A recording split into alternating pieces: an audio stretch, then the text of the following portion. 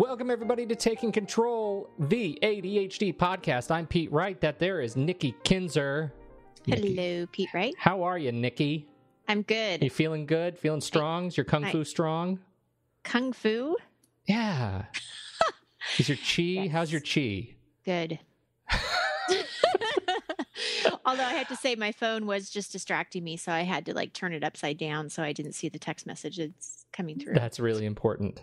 Yeah. I actually had to do the same thing. My wife was texting me to see if I would move money in our bank account.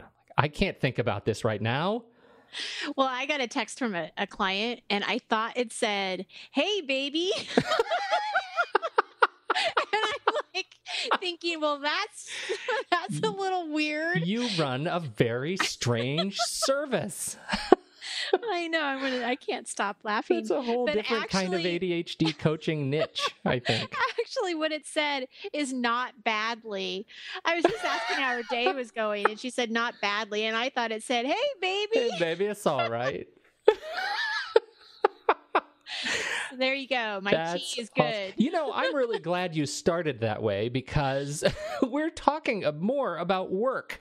Yes, we are. What a valuable experience to segue right into organizing your workplace if you're struggling with ADHD. Yeah. First, take note of making sure that you reread your text messages before you respond. Yes. Make sure you actually are seeing what they wrote, not what you think they wrote. This was this episode follows up on our. We started by talking about back to work.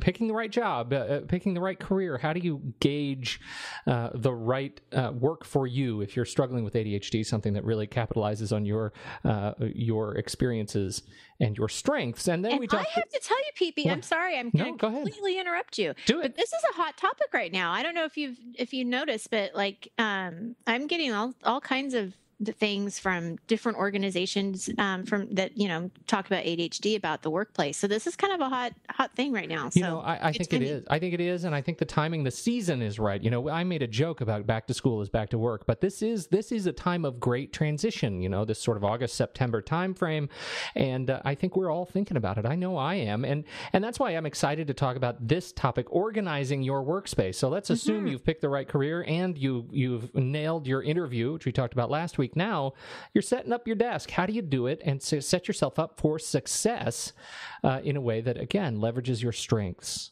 That's right. That's right. Well, and I think it's important that we highlight, what organization can do for you, especially if you're starting a job and you want to make a good impression. It can definitely, help increase that productivity that you're looking for, can save you time, saves embarrassment, right? If somebody is asking you for something, you'll know where to find it.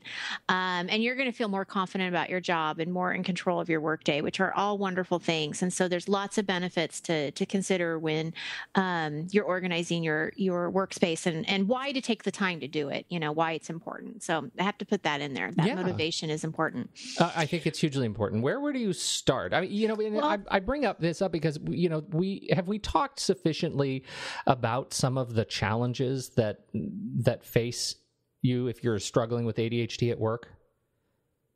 What do you mean exactly? Well, I know we've talked about it in the past that the things you struggle with at work are similar to the things you struggle with at home, right? You have time management, organization, but it becomes. I think these challenges are exacerbated by the fact that you're working typically with other people and in teams, and the frustration that can come from not feeling like you are totally in control when it comes to listening or taking turns or following directions or dealing with details or even sitting still and managing your emotions when you find you are stressed and under dealing with anxiety. When I think about organizing at work, it's all about putting systems in place that mitigate the natural stresses of ADHD. Would that be a fair way to put it?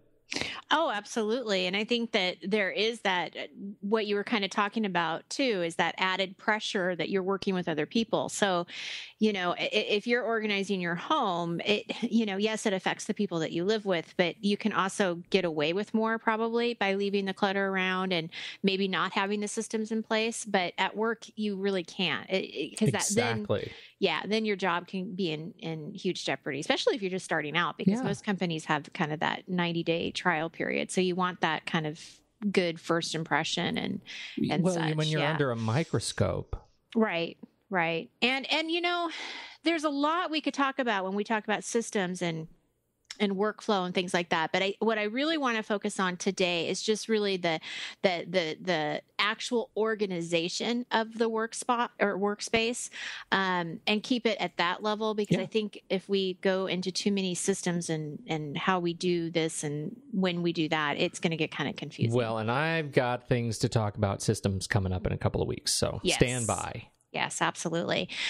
So where to start? That was a question that you initially asked. And I think that, in all of the organizing podcasts that we've done, and if you read my book and you have ever listened to me speak or done a workshop of mine, you'll know that sorting and that purging is really important. And so that's really where you start. Now, if you are brand new to the job, there's not going to be a whole lot you have to purge, right? I mean, because this is a new desk for you. Mm-hmm. But if you've been there for a while and you realize, I'm accumulating too many pens and pencils and, I don't need all of this extra stuff. That's what you kind of want to look at is, the less you have around you, the easier it's going to be for you to find what you need. So kind of figure out, how many pens and pencils do you really have to have instead of having a big, huge bucket, in front of you that has 100 pens. That's not necessary at this point. I think pens are a leading indicator for disorganization. Because you can't find one, so you always have one kind of available? Yeah, it's kind of the other side of that too. It's like there's always a pen, and what do you do when you see a pen? You put it in a drawer. And eventually you have a drawer that is full of old pens, and that is a trigger for, that becomes the drawer to stash stuff. And then it's not, then you have old pieces of bacon, and it just ends up being a mess. That's right. And then the mice come. Because you have bacon but you don't care because you have all these pens. That's right. You have a pen. Well, and especially if you're going into somebody else's desk, right? Because a lot of times you'll take somebody's desk that you're replacing, and they may have left stuff in the desk that you don't need or want or care for. Don't feel like you have to keep it, So I would do a little bit of purging first. This isn't going to be too time consuming, only because, again, it's probably what we're talking about is somebody that's coming into a new position. But if you've been in your position for a while and you would like to do some organization of your workspace, then that's definitely where I would start first, is that purging and get rid of what you don't need. The second piece of second tip that I have for people is to recognize what your top 10 items are. And what I mean by that are, what are the items that you use on a daily basis? And so for most people, you're going to think of your phone, your computer, maybe a notepad if you like to use notepads for notes. Maybe there's certain files that you go to every single day. Maybe you have an inbox on your desk, whatever those things are. But identify kind of around 10 items that are most important to you. And what you want to do is you want to make sure that you assign homes to those items first in your work spot. And the reason for that is those are the things that you get to on a regular basis. So it's important that you know exactly where they are, and it's important that they're very easy to get to. Does that make sense? Yeah, absolutely. And so, you want to make sure that your computer is where you need it to be. You've got your trash can next to it. You got your phone, everything just to make the workspace easy for you to work in. So just identifying those top 10 items can be really important. If you're a fidgeter, then I would definitely say don't forget to include that into your top 10. If you need to have something in your hand when you're on the phone, make sure that's available to you. Make sure that you know where it goes when you're done with it, that kind of thing. So that's a very much an ADHD friendly tip. Oh, yes. I strongly recommend the Rejuvenation Hand Invigoration Putty. Yes. The level is firm, and it is a fantastic ADHD brain tool. And I have a little heart crystal that I put in my hand when I coach. Yeah, that's another any smooth stones are really very, very nice. Very nice. And I have a little purple bag for it. So when it has like its little home and it goes in its little sort purple of a satchel, bag. a little sachet. Yes.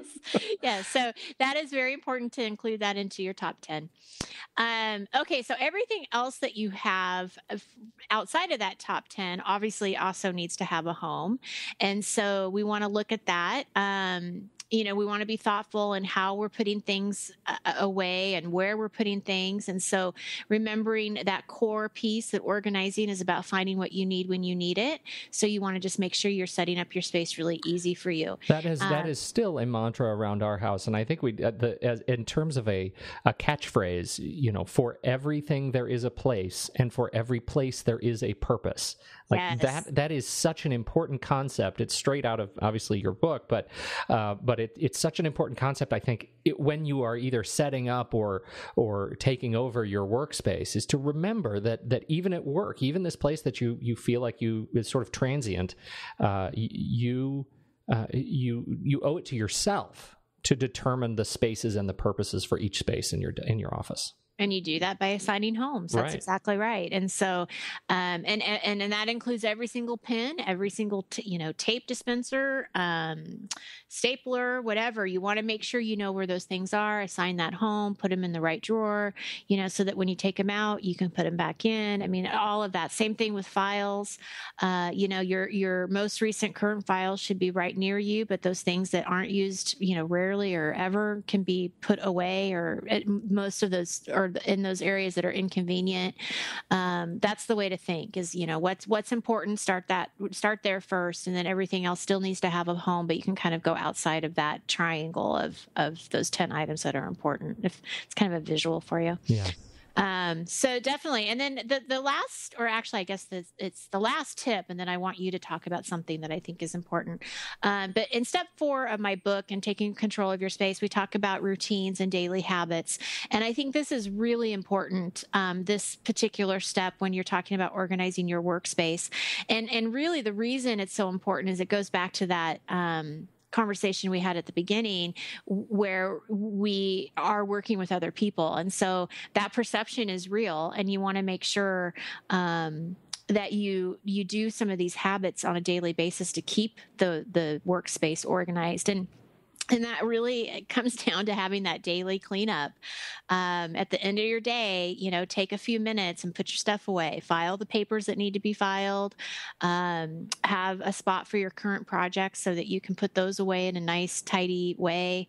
Piles are not bad. Piles are great. They just need to be, probably neater piles than just random piles all around a desk. But if you can kind of put them in order, maybe put a sticky note on top of the first pile so you remember what it is. Those are those little reminders so that when you come back the next day, you know what that pile is without having to go through it.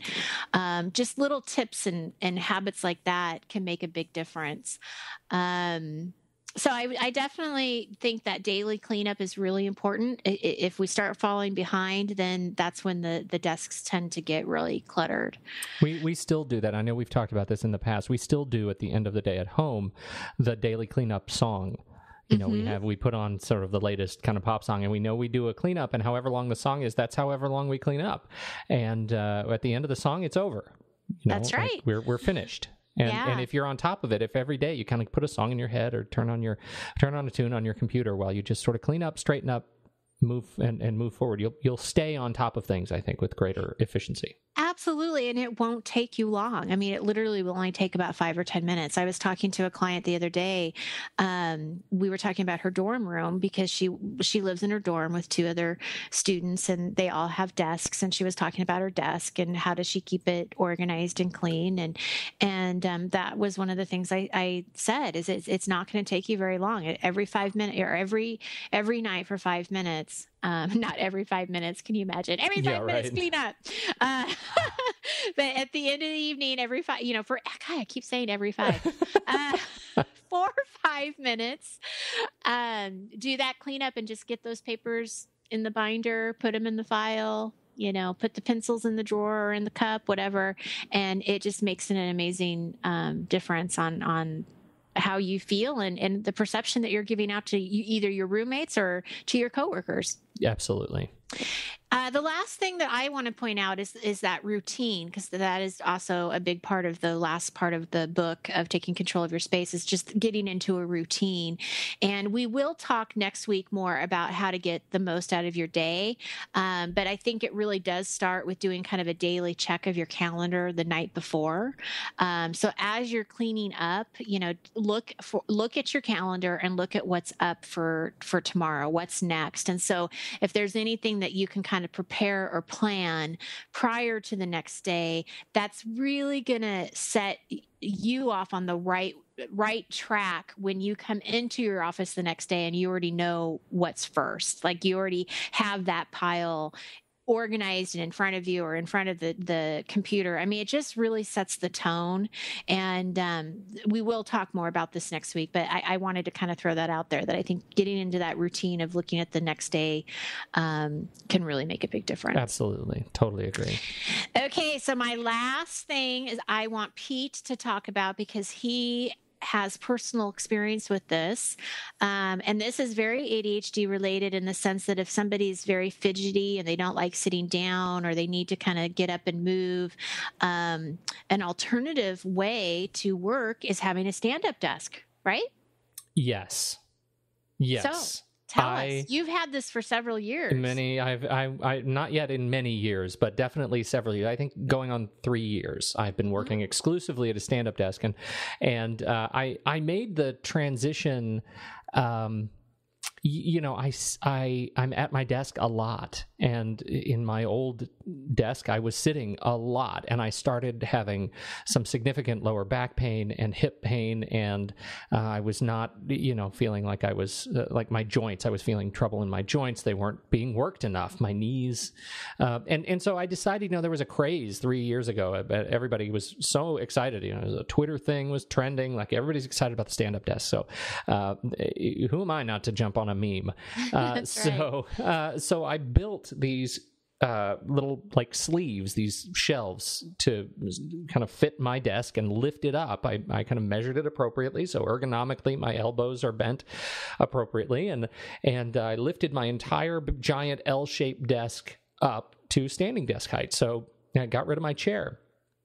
It was extremely challenging initially. I'd say the first week was really tough, and I made the transition fairly slowly. I would start at a half hour a day, and the next day 45 minutes, trying to get up to an hour and a half, and then eventually, I didn't notice that I was standing anymore, and I think that was the big transition for me when I stopped thinking about it as a stand-up desk. It just became my desk, and never really wanted to go back.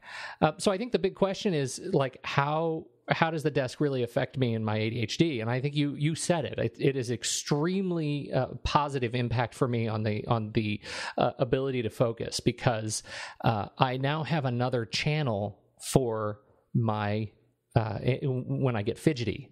Mm-hmm. Right? When I'm finding it difficult to focus and my body starts moving, I can actually now, instead of just moving my hands or swiveling or finding like that, I can now move my feet, and my feet are out of my way. Like they're beyond me. I can start swaying back and forth. I can, start kind of walking in place. I can move from foot to foot. Like it ends up looking like I'm distracted, but instead I'm just sort of channeling any of the fidgeting energy lower, leaving my hands and brain free to work on whatever's in front of me. And that's been very positive.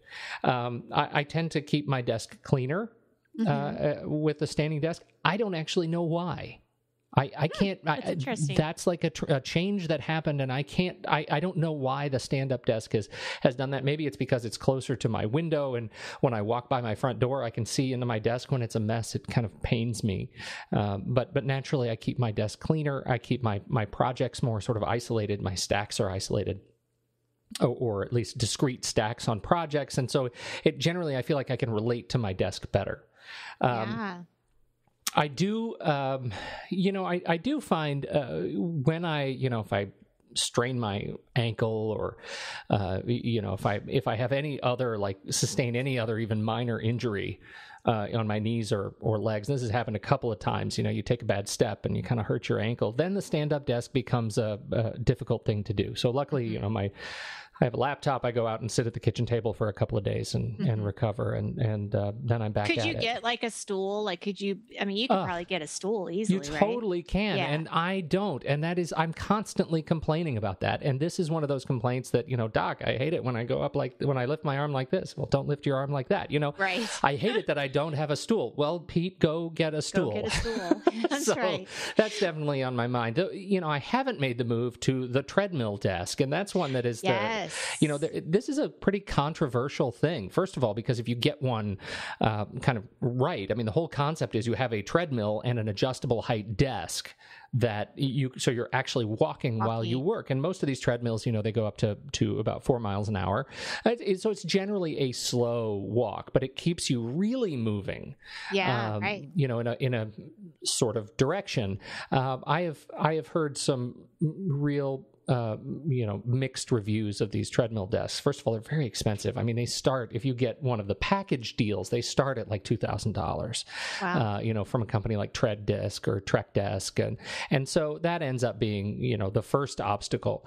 The second is how you have to be pretty coordinated to be able to type while you're walking, or write while you're walking, or talk on the phone while you're walking. I could not, I think I can reliably say that I could not podcast while I'm walking. No. I think, I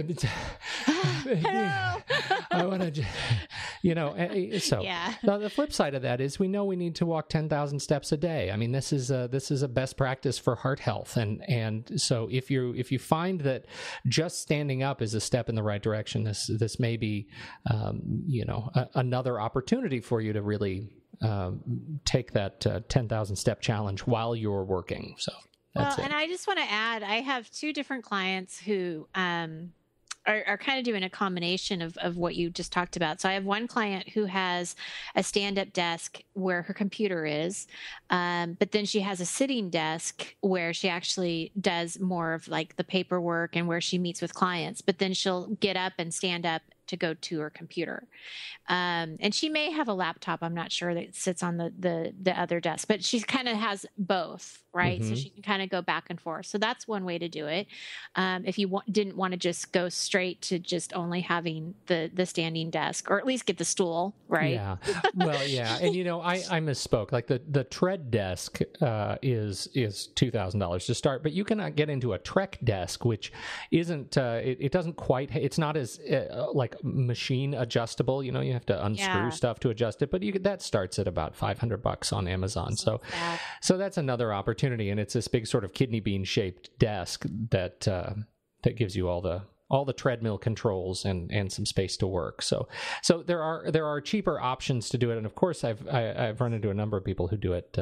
Who keep their feet moving by just building their own. If you have a treadmill, you can put a desk on it. That's exactly it. And that was the client that I'm thinking of. That's exactly what she did, is she kind of made it work for herself, where I don't know exactly how she did it, but the computer can fit onto the treadmill and she can do it.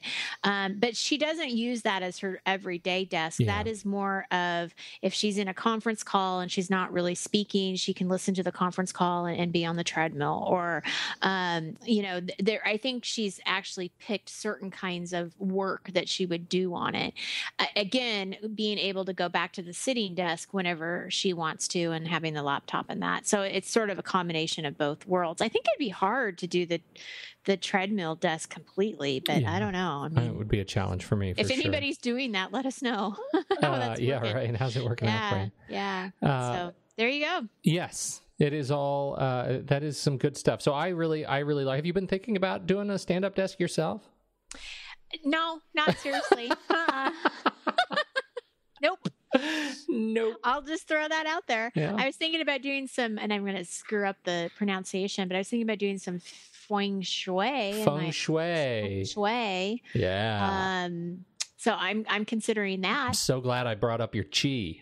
Yeah. You got to get your chi flowing. I can tell you, your office is all messed up right now. You are absolutely anti feng shui. You want to know why? Because I'm facing the door. I mean, I'm Your facing back. away from Energy daggers. That's what those are in feng shui. You are being stabbed in the back right now, and you don't even know it. I know, right? I do know that because I did a little bit of research the other day, and I saw that, and I'm like, whoops. So that's the only real consideration is I'm trying to figure out maybe if I need to move my desk around. But... You're a danger in your own skin right now. Your chi is just screaming to get out. I'm going to get a live plant. Maybe that will kind of balance it out a little bit. That's what you need. And just put it in the doorway. There you go. A giant one. That's right. This has been awesome. Do we have any other news or updates for the people? Nope, that's it. Excellent. Hey, everybody, thanks for listening to our continuing series on ADHD in the workplace. Next week, goodness, what are we talking about next week? It is getting the most out of your day next week. Oh, that'll be good. Being more effective. That's what we're going to talk about next week. We're very excited about that. And so you should check out head out and, go over to iTunes. That is where it is really helpful. And we have gotten some of the kindest comments from people recently. So sweet. Who are just so sweet. Thank you so much for taking the time out of your day and adding this to your task list, going over to iTunes and entering a kind review and a nice 5-star review. That certainly helps the show show up for other people who are searching for this kind of support. So if you think that the show has made a connection somehow with you, you think it would be helpful to friends and family, we sure appreciate it that you share the show. It's very kind of you to do that. We are honored to be in your ears every week. So that's it, I think. On behalf of Nikki Kinzer, I'm Pete Wright, and we'll catch you next week on Taking Control, the ADHD podcast.